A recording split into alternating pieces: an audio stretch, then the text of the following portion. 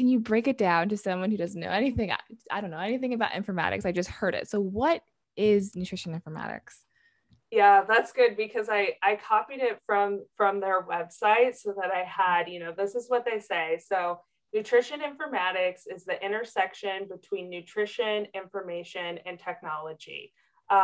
And believe it or not, every NDTR and RD is utilizing nutrition informatics. If you use a computer in any kind of way, if you're doing any sort of analysis, whether that's in your clinical practice or you're working in food service or anything like that, basically if you're using Excel, you're doing nutrition informatics. So it even though it sounds like this brand new concept, believe it or not, you're probably working in informatics in some way. And then, some nutrition professionals, like myself, hopefully want to make that our primary area of practice. And there is a small but mighty and growing group of people who are in the DPG. And so it's like there's a community around this. So they called out for student liaisons because the practice group, I think, is only like 2 years old. It's very young. And they're like, we need student perspective. And I immediately signed up. I was like, I got to get into this. I got to talk to people about this because I don't even know what I'm getting into. And somebody else was also interested in the student position. So I have a co-student liaison, which is super cool. She just graduated and got accepted to her RD internship. So it's really wonderful to work with her. And we're just having fun and learning, and it's really cool. So if anybody is interested, I would be happy to talk to you. We are a small but mighty group.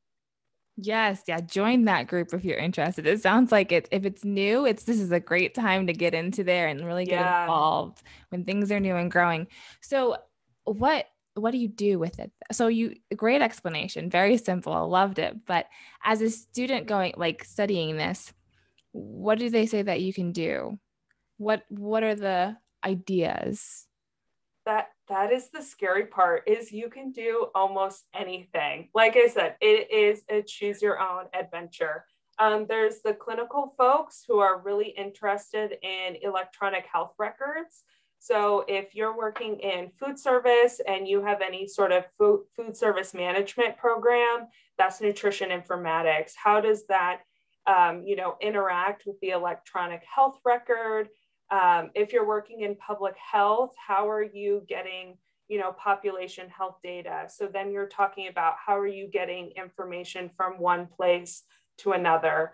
If you're in research or you're doing analytics, then you're talking about like machine learning, artificial intelligence, and things like that. If you are working on an application, like a lot of nutrition professionals, we all use apps. Like I think almost everybody has heard of MyFitnessPal kind of thing. That's nutrition informatics. That's the intersection of technology and nutrition care.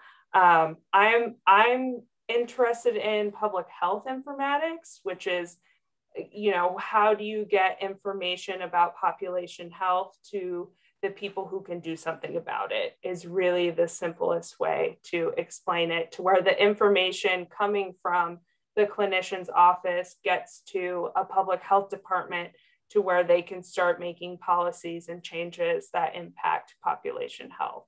And I think nutrition professionals are uniquely suited for public health informatics, especially when we're talking about social determinants of health, food insecurity, food justice, and those kinds of things. I think we are uniquely positioned to weigh in on those kinds of topics.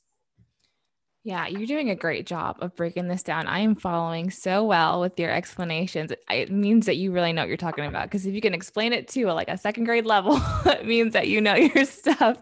So, but I want to ask even further for a little more clarification.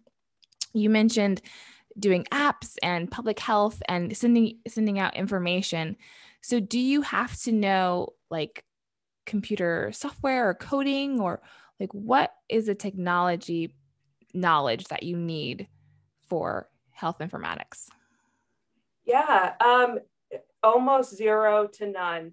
Like if you are a consumer of technology, you already know user experience, which is UI or UX design. If you're using an application that you can't figure out, or your client or your patient is having a really hard time with, you already can weigh in on aspects of informatics. So really just as a consumer of technology, you are in a position to weigh in on how you experience it. In terms of the technical skills, it's really based on what you want to do with it. There's maybe 2 or 3 people in my program who are very tech heavy folks. Most people are administrators or they're clinicians, don't have a lot of technology experience, but they interact with technology every day. There are some places where you can go, like the DPG is one of them, but there is a HEMA. I forget what the acronym stands for, but they have a small course that you can pay for. I don't know how long it is, but a lot of folks in the DPG have taken this. It's called the 10 by 10. And if anyone's interested, I can send you more information on it, but it's a good starting ground to kind of get your feet wet on the nitty gritty. The other aspect that I would say is really important is regulation, because healthcare is the most regulated industry that we have. And that's really the challenging part, is the ins and outs of the legislation and all of the regulations that go into healthcare.